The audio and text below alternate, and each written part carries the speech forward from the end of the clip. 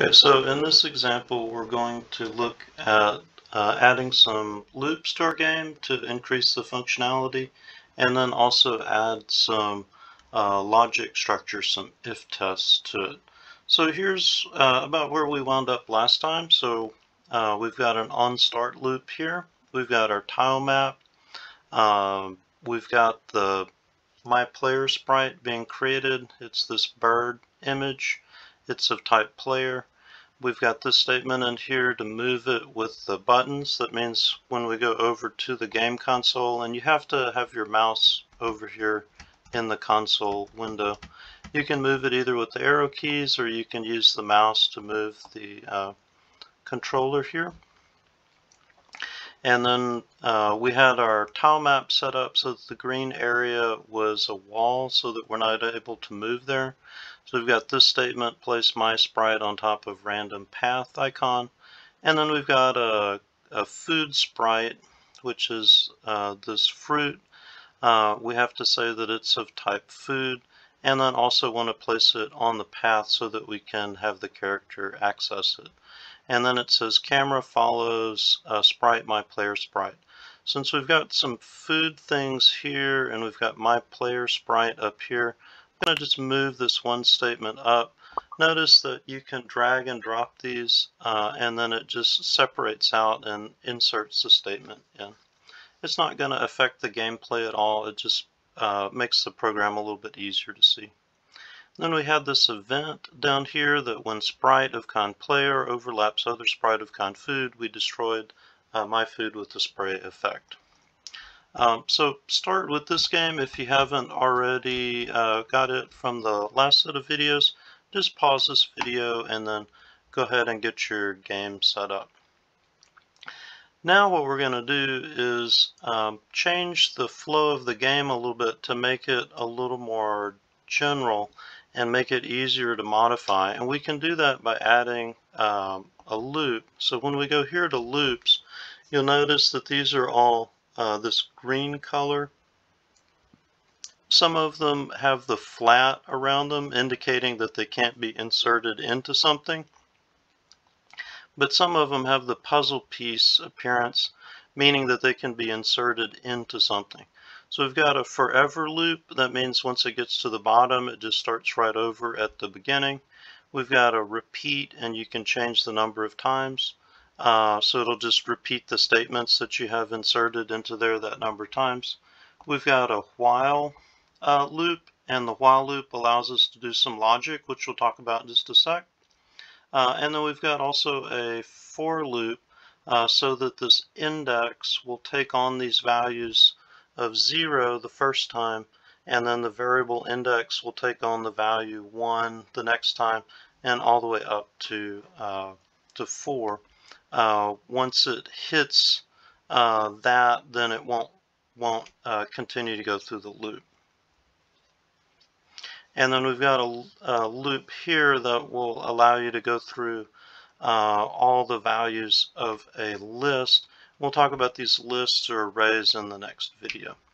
So for right now, let's grab a forever loop and let's put it in here.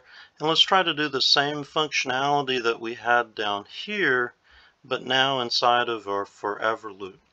So we're going to go to logic, and we need a test. So we need to test to see if we have this overlap. So I'm going to grab this first generic if-then statement. Notice we've got this one, and then we've got an if-then-else.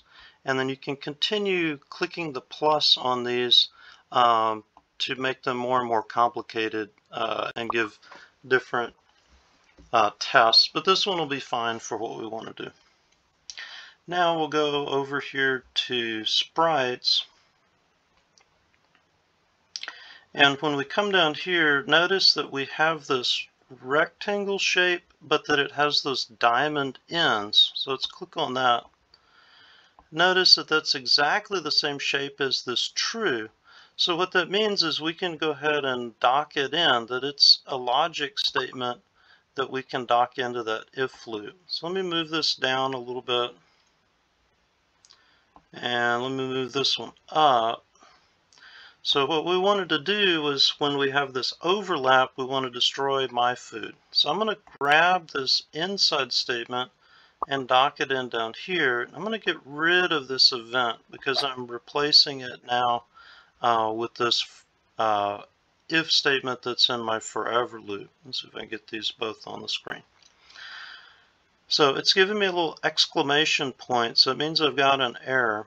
So the error is with the name. It's my sprite, but I changed it to be my player sprite. So I'm going to pull this down, click my player sprite, overlaps with, let me pull this down, my food is now my food, so I'm going to change that to be my underscore food.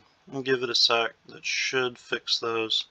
And then we had already corrected that in the statement that I pulled over, but that would need to be destroy my food with the same name. So now let's go down here, and sure enough, we're able to do exactly the same kind of functionality that we had previously. Now this makes it a little bit easier to add a few more things to our program. So let's create an enemy now that's going to track us, and let's see how we can add that information to our forever loop as well. So we're going to go to sprite, and then we'll do a set sprite. Let's just put it down here at the bottom. I'm going to move this one over here for time being. And then let's click this blank area. Don't forget you've got gallery here, and let's pick a good enemy. Why don't we pick a ghost enemy?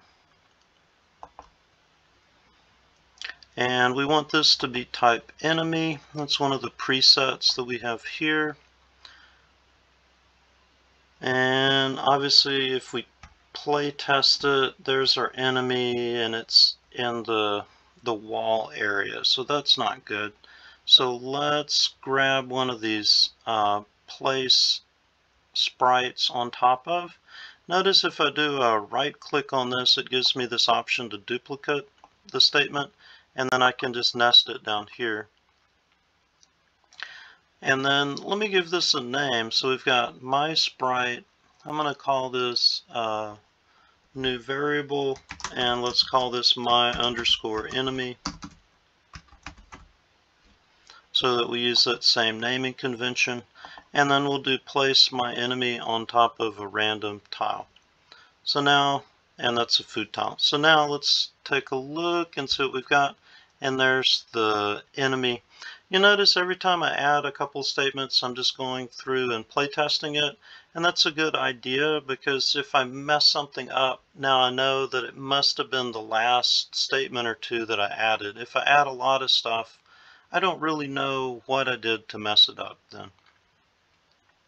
So now let's give the enemy a little more functionality. So we'll go to sprite, and we'll use the set sprite to follow sprite.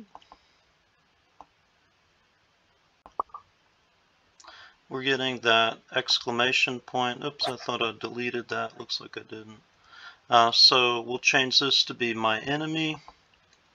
We've got an exclamation point here. Again, that's just telling us that it doesn't recognize that name. So we're going to change that to be my player sprite. We've got this plus just like we had before. So we've got a speed multiplier here. Let's reduce the speed on this a little bit just to kind of give us a fighting chance. Okay, and then let's play test it. So we can see that the enemy is now hunting us. Okay, so that's great. Now we want to check for that overlap. So let's pull this forever loop down so we can see it a little bit better. Let's grab another if statement, or you could just duplicate the one that's already in there. Make sure that your next if, it needs to go all the way under. If you stuck it in here, that would mean that the player sprite would have to overlap with the food sprite. Let me just dock it in there for just a sec, for this to even be tested. And we want these to be separate. So it's got to be completely outside of that first if, but still in that forever loop. And let's go and look for that rectangle with the diamond ends again. Let's grab that one. Notice it's got the little red dot there and it's highlighted in yellow, so I'm going to drop it in there. And then we just need to change these names. So this would be my_enemy was what I changed it to, and this would be my player sprite. Now we need to do something here. So let's go to find that destroy. So there we go, destroy my sprite with, let's say, fire.